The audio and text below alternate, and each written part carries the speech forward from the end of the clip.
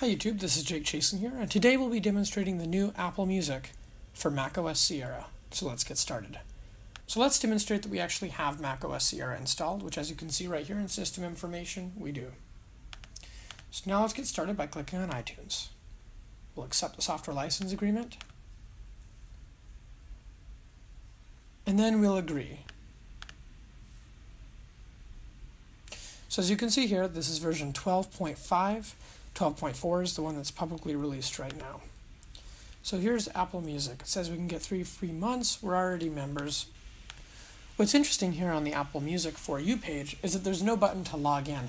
I would expect a button because I'm already a paid subscriber to allow me to log in, because when I click get free 3 months, just trying to log in, it shows here that there's really no place to log in. Then I'm going to have to go to the iTunes Store and log back in. So I've just signed in to the iTunes Store. As you can see, it's now accessing. We'll be able to see if Apple Music will update the For You tab. It looks like it didn't automatically update. So when I click For You, again, it did update. And now we can see we also have this new user interface that we kind of saw on the iPad, which was those big headings and then the tabs. So here's the music that it recommends. I'm not quite sure what this icon here of the microphone does, because when I click on it, it doesn't appear to do anything right now.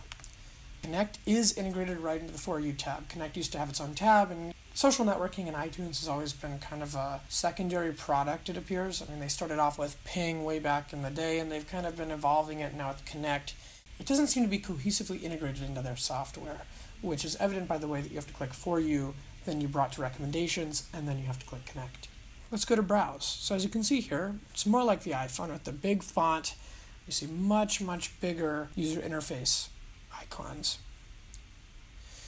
I'm not quite sure if the tabs are useful being that big. I'm not quite sure about the margins, because typically on Apple products everything is uniform and it's kind of a form and a function type of thing. And I'm not quite sure how the form and function fit together with this new user interface, but possibly people will like it because it kind of makes it fresh to compete with other services like Spotify. So we go to New Music, Curated Playlist, Top Charts, Genres, that kind of thing. When we go to the radio page, you also see that radio has been redesigned. Radio has not seen a major redesign since iTunes Radio was initially launched back in the days of iOS 7 in 2013. Now radio has seen a substantial refresh. As you can see here, we have that new Apple Music user interface. Beats One has its own tab. And here are all the radio stations, and we can scroll through them. They automatically scroll. When I scroll too far, it seems like it goes off the end of the page and it has to come back. That might be a bug, or that might be some kind of feature. When we go to stations, we can see the same large tiles, and down here we see more traditional smaller tiles.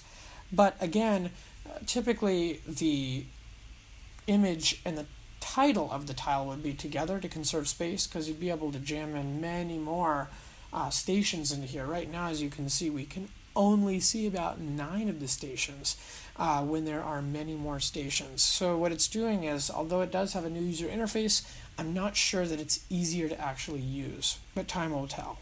When we go to the iTunes Store tab, you can see that not much has actually changed in the interface of the iTunes Store. What's also interesting is that Apple elected to leave this user interface item that they brought into iTunes 12.4, and that was this drop-down menu that lets you select music, movies, and TV shows. This kind of drop-down menu is kind of interesting because it seems like it adds an extra click to get to something that would be so basic and so necessary, such as flipping between music and movies. It used to be that the music and movies had their own navigational icons there, but now you have to click twice in order to get to them. Alright YouTube, thank you so much for watching this video on the new iTunes 12.5 preview along with macOS Sierra Beta 1. I'm Jake Chasen, and I'm signing off.